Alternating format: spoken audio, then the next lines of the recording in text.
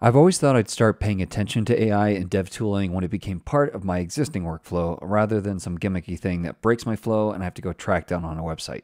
And that's what Warp's new AI tooling promises. You have a question about an error? Just ask Warp AI by selecting the block and pressing a keyboard shortcut. Your hands never have to leave the keyboard. Working with a new CLI? Ask Warp AI how to get started, to summarize your next steps, and more. It's all fully interactive, anonymous, and free for limited use. In this video, we'll walk through several realistic examples of where Warp AI vastly improves the dev experience without breaking your flow, and then briefly touch on privacy and pricing. Let's jump in. Warp AI is a conversation-based model, meaning you can go beyond simple command helps. It's particularly good at diagnosing error messages and suggesting fixes, explaining terminal output and reverse engineering commands, helping you navigate CLIs that are new to you, and documenting commands and terminal interactions.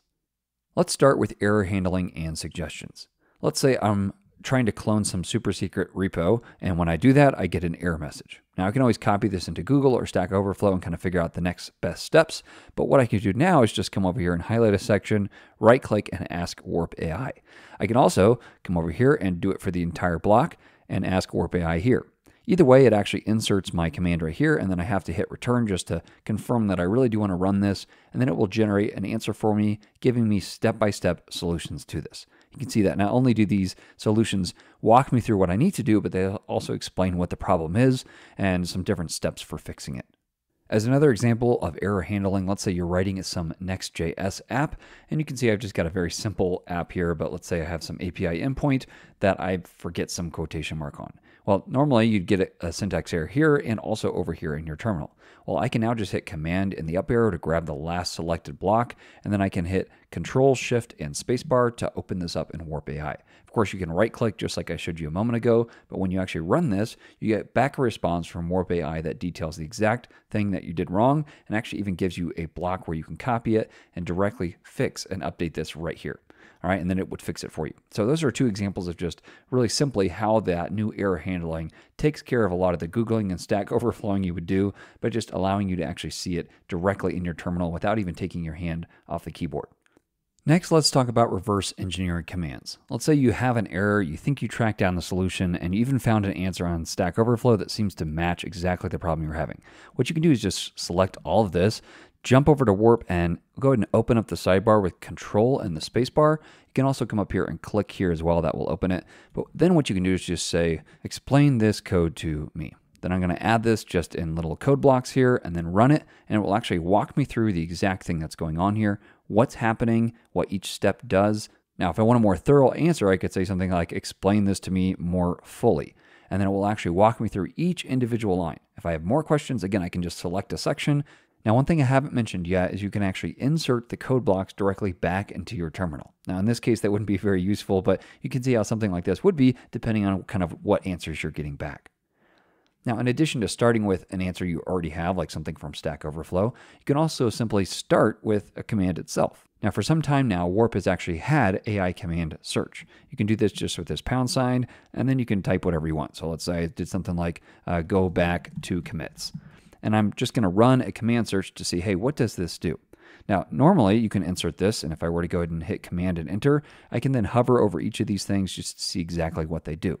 However, I might want more explanation, and you may have seen just a second ago that if I go back to commits, I actually get now a Warp AI thing right here. Explain to me how this works or show examples. So let me go ahead and just click this. And again, I have to come over here and confirm just to make sure that that's exactly what I want to do, that I want to run this.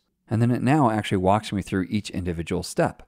Now, under the hood, Warp AI uses ChatGPT API and OpenAPI, and the AI command search uses the Codex engine, so they are technically different. But the bigger difference here is that it's conversational. So that means I can come over here and say, show me some examples. And once I see some examples, I may remember, isn't there like a soft reset as well? So I could just say like difference between get hard and soft reset.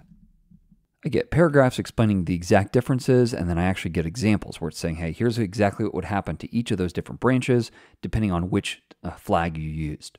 So reverse engineering commands is super helpful in Warp AI. You can really understand what you're doing rather than just running some random command that you find online or that you're told to run.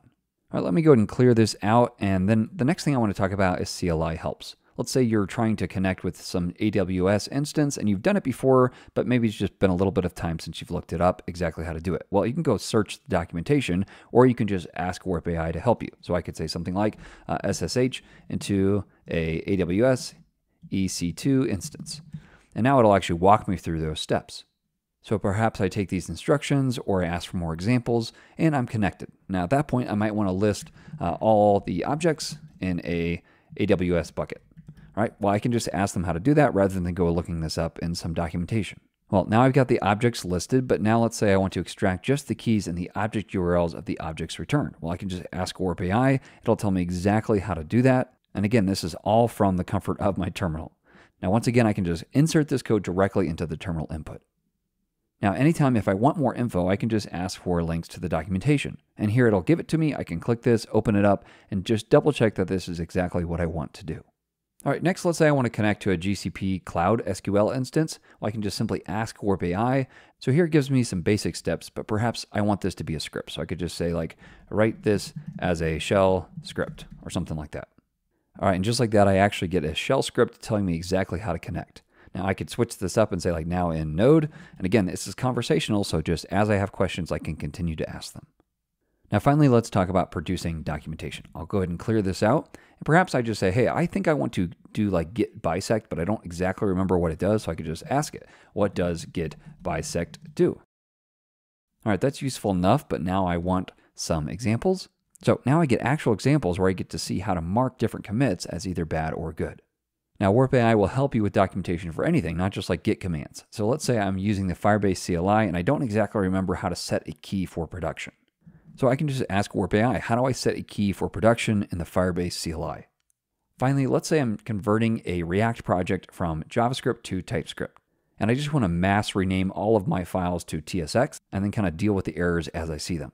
Now, again, I can go search for this, or I could just ask Warp AI to tell me how to rename all the JSX files to TSX files and to update all the import statements. All right, and I want to do that in my current directory. And now I get a 3-step plan for exactly how to do that, along with explanations for each individual step. Now, at the end, I could just say like, can you link to documentation? And now I've got links if I want to go read more and just really make sure that this is exactly what I want to do. The power of Warp AI is it fits into your existing workflow without breaking your flow. Just hit Control and Spacebar and start typing, or select a block, hit Control Shift and Spacebar, and then Enter to run your command. Now, I promised to talk a little bit about privacy and about pricing, so let's do that next. Now, when it comes to privacy, there are 3 things you need to think about. First of all, don't type anything into it that you wouldn't type into ChatGPT because it's using that API. But technically, it's more private than using ChatGPT because your data is not used to train the model. That's how Warp has set this up. And then finally, you need to remember that Warp never stores or looks at your terminal input or your output data. So if you insert some command back into your terminal input, remember Warp never sees that. And finally, let's talk about pricing. Warp AI is free to use during the beta period and includes a limit of 100 requests per user per day. In the future, Warp AI features will be limited on a free plan and have more generous usage limits on paid plan tiers. Now, for more help seeing how Warp AI works, along with privacy and pricing details, see the landing page that will be linked below in the description. Artificial intelligence should be intelligent enough to stay out of the way when you don't need it and fit into your existing workflows when you do. Of course, AI is no replacement for critical thinking, but Warp AI proves it can make you faster, provide contextual boosts, give you confidence in your decisions, and help you quickly debug errors and explore CLIs and tooling. Go to warp.dev to try it for free today.